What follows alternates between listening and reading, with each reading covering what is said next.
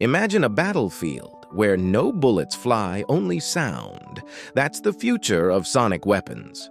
Military labs are testing devices that use focused frequencies to disable, disorient, or even knock down opponents without a single shot. What could that do?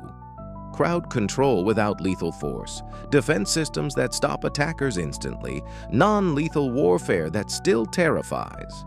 But dangers are real.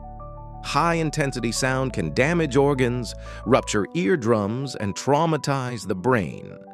And the ethics? Using invisible sound as a weapon blurs the line between humane and horrifying. I love turning ideas like this into visuals you can feel. I use big motion so I can focus on the story while it handles the edit link below if you're curious. So if wars were fought with sound instead of bullets, would it be more humane or just a new kind of nightmare? Like, comment and subscribe for more future tech.